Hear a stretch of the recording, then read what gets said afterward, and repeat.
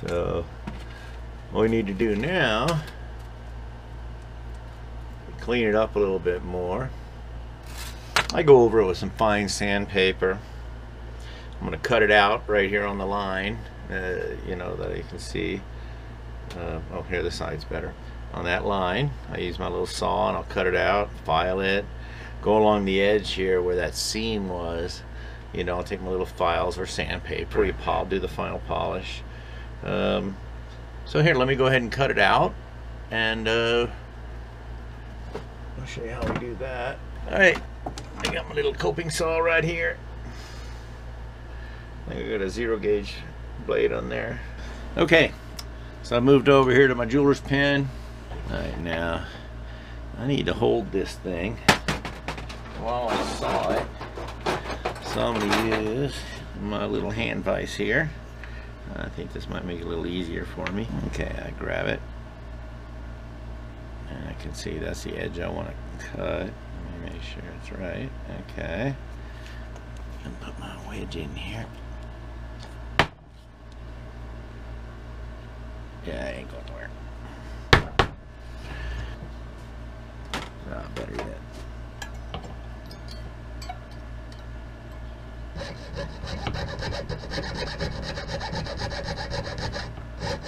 Eye on the line. The thicker the metal, the slower it's going to cut. Also, the thicker the metal. Okay, I'm going the wrong way. There we go. The thicker the metal, the bigger the blade you want. I said this is a 0 gauge. I think they make it all the way up to 8-0. Okay, almost through.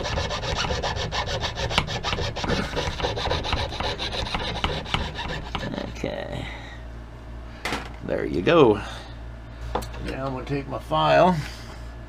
And now these files, these come in a package here. I got a new one over here. There's, what is in here, 10 or 12. It was like $6 at Harbor Freight. Yeah, they've been sitting up in the corner. When they're on sale, I buy extras. You know, here's another Harbor Freight set. Yeah, they're crap. They're cheap. But metal is, silver metal is really soft. And as long as you use these files on nothing but the silver, they'll last a very long time. Okay, now what I'm going to do is I'm going to push it out a little bit and clean it up, just smooth that out a little bit. Okay, now I'm going to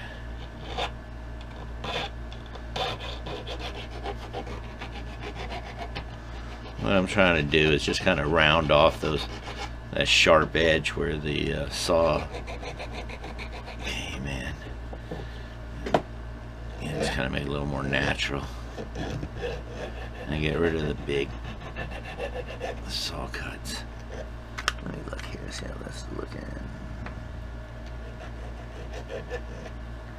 I said silver is super soft. You can literally cut sheet silver with a pair of scissors you use for paper. You know, I mean metal scissors. You can't use them little crappy Fiskars. All right, I think that's pretty nice. Let's see what the rest of it looks like. Okay, now I don't know if you can see this, but there's a little seam that runs all the way down on both sides. So what I'm going to do is I'm going to get a little different file. I'm using my little knife edge here to get down into the inside radius a little bit, and I'm just knocking that they call that flashing. The seam right there, anything that extends out past the original. Looking good. Okay, I got me some Re-20 wet dry.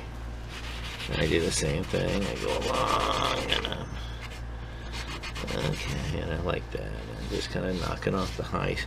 You know, the sand leaves a gritty surface. It'll catch a lot of detail, but the surface isn't going to be mirror smooth no matter what you do. Okay, here's what we got so far. It's looking pretty good. Now, we need to make the ring for the top. What I do is I get this double half round. I don't know if you can see that. It's 2 half round wires. I don't remember what gauge this is, but it's kind of small. I take a little mandrel, just a little tool to bend it around. I bend it around. I take my clippers. I cut it off.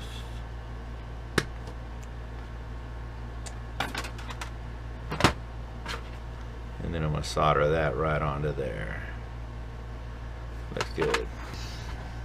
Usually the best way to do this is get a little solder on the end here, and a little solder on there, and then sweat them together.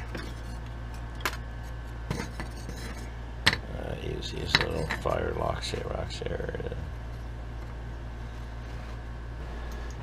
Put a little bit of flux on. Is that flux? This is the bittern self-pickling flux. Okay, and I got my wire flux right here, my wire solder.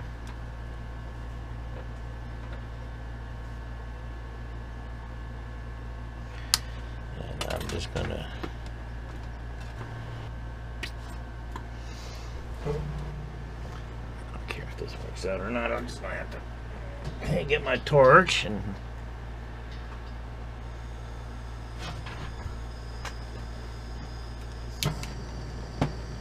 okay, I'm not going to use it quite as high, but I want to get it hot enough. Everything is out of the way. There you go.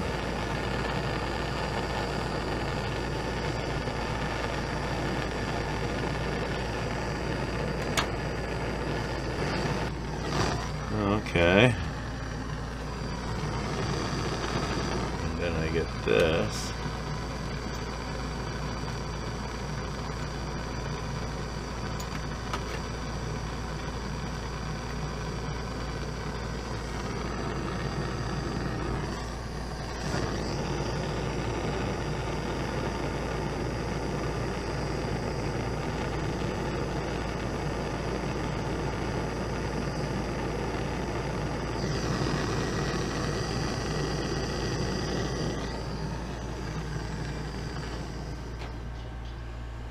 Okay, those two pieces are stuck together. Let me drop it in here to cool it down. Oh, yeah, okay, and you can see I got another now. I'm gonna straighten it out just a little bit. Get my parallel pliers here, and I think it needs to bend. How's that look? This way.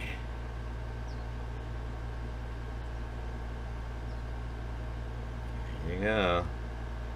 See that? Now that's right at the top. Got a nice loop on it. Okay, now I'm going to grab the thing I made, the rattlesnake rattle, and I'm going to put it in here, and I'm going to grab it like that, so I got a good solid grip on it. And then I'm going to brace myself, and I'm going to cut straight down between the two.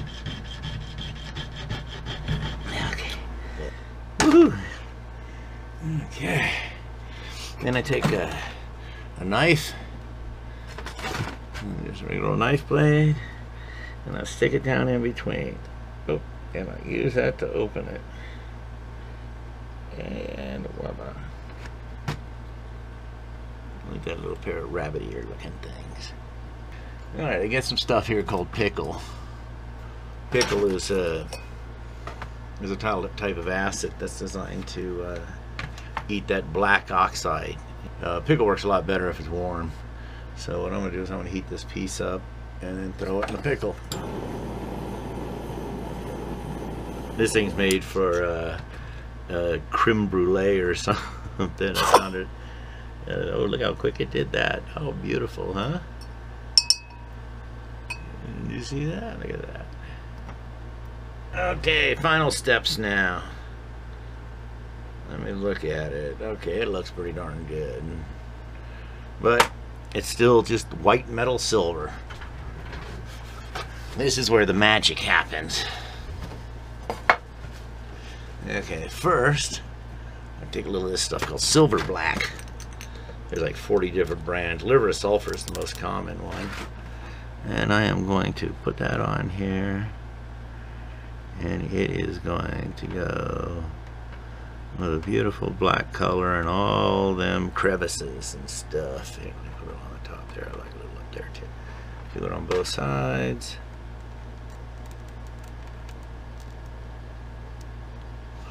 Okay.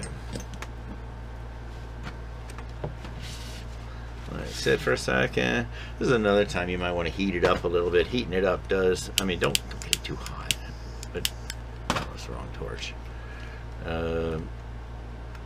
Heating it up does wonders for making the black darker and making it stick better. Okay.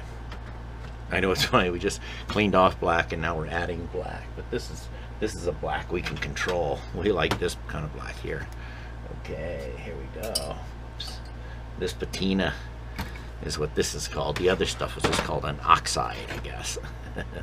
Not as nice. Okay, here we go again. I'm gonna take my 320 sandpaper. Now check this out. I got this piece of metal and I glued leather to it. One side, it's the hard side of the leather. The other side, it's the fluffy side of the leather. And what I did is, then I take jeweler's rouge, which is a type of ground up clay that's added to wax, and I charge it like this. Okay. And make sure there's jeweler's rouge on it. Now this works just like one of them jeweler polishing cloths that you buy at the store. Okay, I also like it because it's good and solid, and it gives me just a little bit of flex. So at this point here, what I'm going to do is I'm going to take this, I'm going to sand it on the sandpaper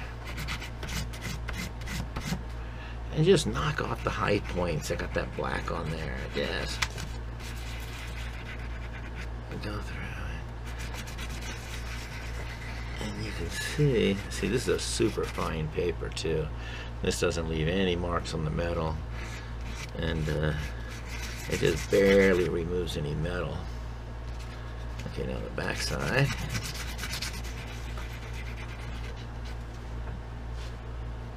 And it's a little ugly right there, but yeah, we'll take care of that. Okay, now what I do is after I get that done, now I'm going to polish it this way. Now you saw earlier I put it on the machine outside. Machines, there's no quicker way to ruin a piece than to do something on a machine when you're not ready. Yeah, that machine will whip that thing out of your hand and throw it across the yard quicker than you can shake a stick. You can do it by hand.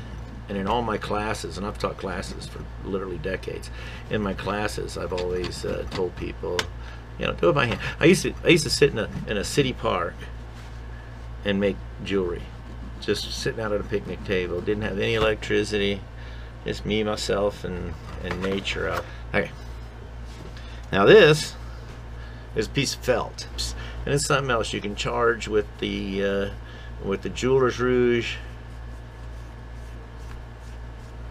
And then you can get down into the cracks and polish your piece really good. Oh, look at that. Look at that's done for that. Yeah, that's a secret. So you just want to leave a little bit of that black down in the bottom there. And that's the aged patina. That makes it look, bring out all the details. Okay, well, I think we are just about done.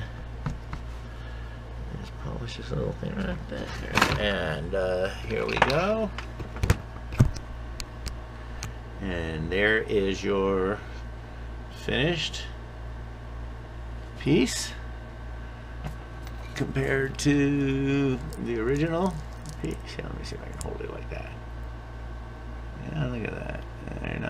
Not too bad, huh?